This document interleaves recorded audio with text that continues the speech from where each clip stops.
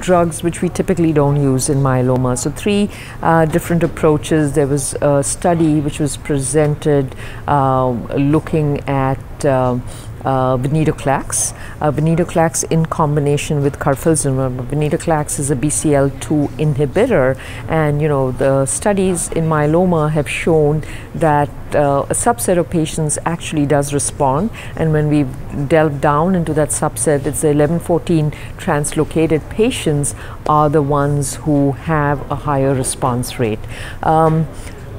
What we know about the biology of this disease is that the majority of myeloma is very MCL1 dependent. MCL1 is an apoptotic protein, and then when MCL1 is blocked, BCL2 can take over, so blocking BCL2 can help us in that other subset of patients who are not dependent. And this was just co-blocking of MCL1 as well as BCL2.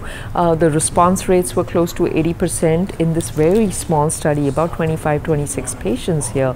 But when you looked at the 11-14 translocators, 100% of them responded. They were able to go all the way to 800 milligrams of Venetoclax, which is quite remarkable. And unlike the CLL data, you don't necessarily need to ramp up in myeloma, although they did see one patient who had high disease burden who had tumor lysis. So in high disease burden patients, I would be careful, but this is just another strategy of using a different class of drugs in the context of myeloma, and the data looks good. There was toxicity associated, and I think one has to be careful when you combine these drugs and really understand their toxicities. The third trial was a combination of len refractory patients. What Jim Berenson did was took these patients, gave them low doses of lenalidomide, and then gave them a JAK2 inhibitor